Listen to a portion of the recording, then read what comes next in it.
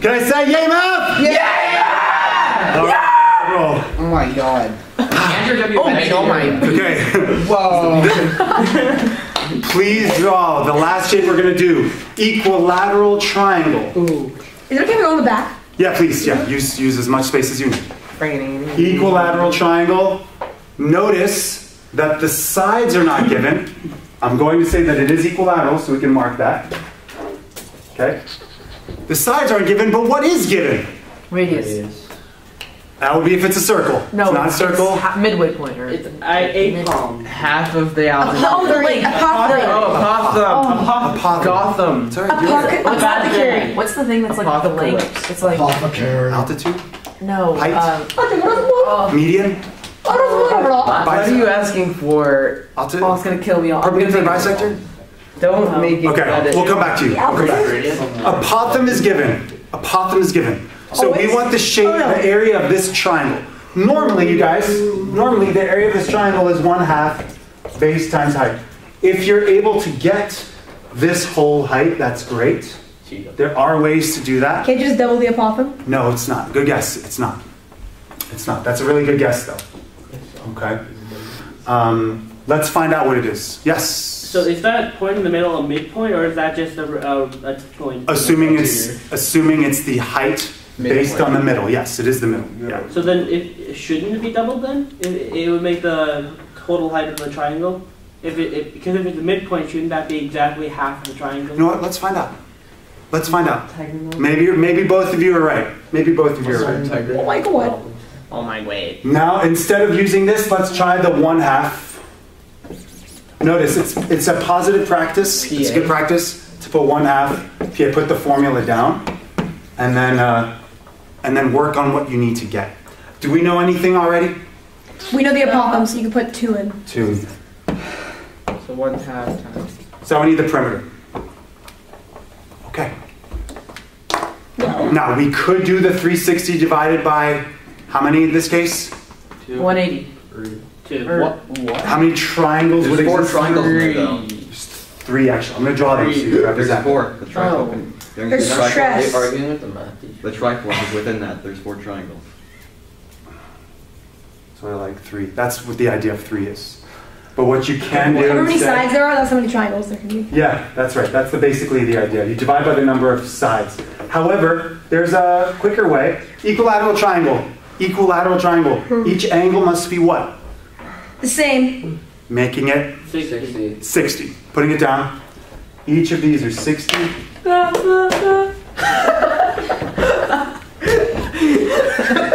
Thank you for the sound effect. I'm sorry. I dropped my pencil. So if that's 60, how do we get sides? Suggestions? Suggestions? No? Oh. Front? No, don't know. Go back, go ahead. Go ahead. I'll come back to you. Come back to you. Go ahead. 30, 60, 90. It is a 36, 90. Where do I draw it? The 3 triangles that you can make. Well, the 30, 60, 90 degree will be a 90-degree triangle in there. A right triangle. Good. Yeah. This is your 90 right there. Oh, yeah. Where would the rest be? Up. All the way up? Yeah. Or, That could work. yeah. That could work, but we don't know this whole side. Can I show it to you? Yeah. What are you going to say? I was gonna say right there, you draw it from the midpoint to the. Yeah, from the midpoint over. Check that out. Alright. Because we have this side. If we drew all the way up, we don't have one side. Does that make sense? Yeah. Okay. So here's 2. What angle is That's this? my first I can do that in a second. 30. Putting it down. 30. Just a smidgen. Okay. Now you can fill it in. Great. This is 30. 2 is the 30 side. Oh. So I know the hypotenuse is going to be 4. Well, Do you? And I then know that the 60 side The only annoying part is will figuring out be code 2√3. or sin. Good job, Scotty. Yep. yes, let's talk about it. If you're at the 30-degree side, that's 2, the side opposite 30. To get the side opposite 60, you multiply by √3. 3. √3. So that's 2√3 is this particular side. Indeed. 2√3 is that particular side. Indeed. So if that's 2√3, what's this? 2√3. What's the entire side? 4. Say it. 4 3. 4 root 3 is the entire side. Which means that every single side is 4 3. That was fun. I like it too. Yay, math. What is the perimeter then? Oh. 12 root 3. Root 12 root 9. 3. You're adding 4 root 3 plus 4 root 3 plus 4 root 3 is 12 root 3s. Just like this is true. 4x plus 4x plus 4x equals 12x. Notice I didn't change x when I add. I group them. Because you have 12 x's. We have also 12 like x root squared. 3's. Very nice. Same with x squared. Bravo. You don't change x squared when you add them. You have 12x Only if you're squared. multiplying. Multiplying is a different story, correct? It's not a grouping anymore I know, if you you're root multiplying. 3 times root So we're putting 3. 12 root 3 here. Bravo. Okay. Finally, what do we have? Oh, 6 root 3 times 2 makes 12 root 3. I also like the half times 2. They go away, leaving 12 root 3 alone. 12 root 3, let's put it down, meters. Meters squared is the area. Okay. Now, let's figure out whether or not this is double, shall we? That was your question? We shall. Jace. So if this is 4, do you agree that this triangle you create here, that this would be 4 as well? It's my size triangle. Yeah, so the entire height is 6. The Okay. entire height is 6, which would still work, because if you did 1/2 base times height, you're still going to get the same answer. Let's find so out. would it be safe? So would it be safe So to wouldn't say that- that you basically double the apothem and then just basically add the apothem and it's double together? I think that's a safe assumption for a equilateral triangle, yes. So only for equilateral triangle. Yeah. So then Not for- technically, not for, like, all isn't things? that not correct a midpoint? Because if it's a real midpoint, wouldn't it be just doubled in that? It's midpoint to each of the vertices. Like you spin it on a wheel. If you were to spin it on that dot, the dot so would it's like move. a perpendicular vertical, right? Yeah. Where Yes, it's not- yes. Let's put it down. 1/2. The base would be what? The base of this triangle? 4 root 3 4 root 3. And the height? is 6. 6. Does this work? It does. That's all. It does. So this is 2 root 3 right here, multiplying, times 6, 12 root 3. All right, there's one little caveat that we're going to add, and we're almost done. Composite shapes. What if, I want you to draw, please. B-man coming back? Can you do one of like these? We're doing it right now. Oh, okay. Good job. That's called a composite shape. Thank you for asking. Is B-man Composite coming back? shape. Here we go. What I want you to what I want you to draw is a circle around this. Oh. Okay? Circle around the triangle. I'm going to erase a little to make it easy on the eye. Goes here. So we have to take off this on this. Oh, who's fine? Please do. It's not okay. Yeah, you have to erase what you do. These shapes can be really fun, or they can be really tricky. What we want to do is we want the area of the outside shaded region. That is a great triangle. The outside shaded region. And we have here, we have apothem, we'll leave it as 2. Okay. Put the 90 degrees. I'll shade that in green.